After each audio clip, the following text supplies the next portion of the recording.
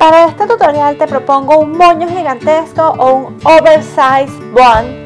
Y lo bueno de este peinado es que no vamos a necesitar ningún objeto, ningún artículo, ningún instrumento especial para lograrlo. Simplemente con nuestro cabello va a ser suficiente.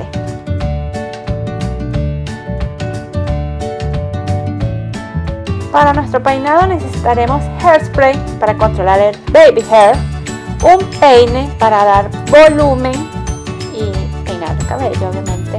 Una bandita decorativa, no es necesaria, pero yo la estoy llevando y si ustedes quieren también pueden llevarla. Y desde luego bobby pins o ganchitos.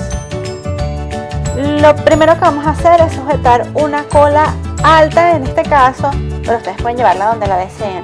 A mí me gusta llevarla entre lo que es la nuca y la frente, pero guiándome desde mi labio en diagonal, que quede allí en todo el centro y bien alta. La sujeté, hice una coleta, como le llamen. Y desde ya, como tengo mucho baby hair y hay mucha humedad y el cabello se me alborota muchísimo, pues desde ya yo lo fui aplacando y que me vaya quedando mi peinado bien prolijo. Claro, también es que estoy utilizando un fijador de poca fijación, valga la redundancia, así que tampoco es que me quede el cabello ahí todo tieso, feo. Lo siguiente que hice fue utilizar mi bandita, y me gusta dejarla como 2 centímetros o 1 pulgada de donde comienza mi cabello.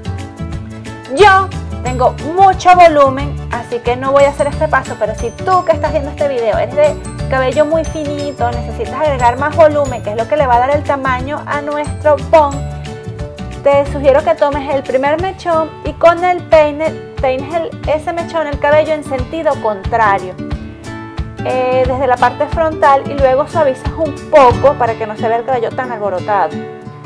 Lo siguiente es tomar el mechón con el dedo índice y medio de nuestra mano izquierda y comenzamos a enrollar este mechón de cabello hacia adentro y con firmeza para irlo llevando a lo que es a nuestra base donde nace el cabello, y de allí lo vamos a sujetar con al menos 2 bobby pins, uno de cada lado, para que el mechón más adelante no comience a desarmarse y termine cayéndose nuestro peinado.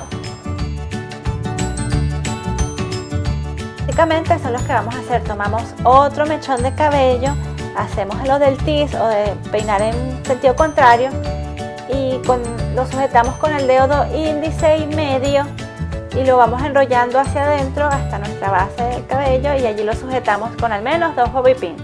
Eso va a ser todo el procedimiento. A mí me gusta dividir el cabello en aproximadamente 6 partes. Comienzo desde el centro y voy hacia los lados y termino con un último mechón del centro en la parte posterior. Aquí apliqué un poco de acelerador porque qué fastidio estar viendo tanto tiempo lo mismo, pero es para que ustedes tengan una idea. Y así va quedando nuestro bun bien redondito y bien grande y voluminoso.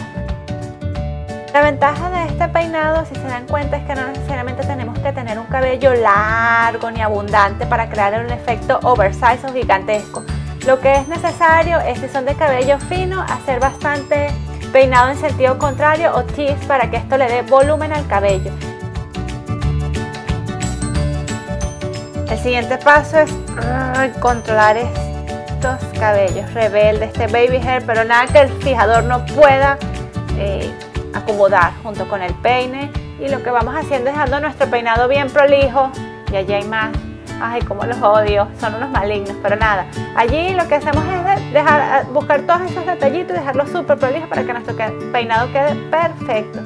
Lo último que me gusta hacer para como que exagerar el volumen es tomar un poquito de cabello extra y tirar de él suavemente. Y listo, eso fue todo el tutorial, todo el video, todo el peinado. Es súper fácil de hacer. Es ideal para cuando nos invitan a una ocasión especial, así en momento rápido y práctico, no tenemos tiempo, pues aquí está el peinado perfecto. Gracias por ver. Si les gustó, denme clic abajo en los pulgares arriba. Los espero para un próximo tutorial. Se me cuidan un montón. Les envío un beso así bien fuerte. ¡Chao!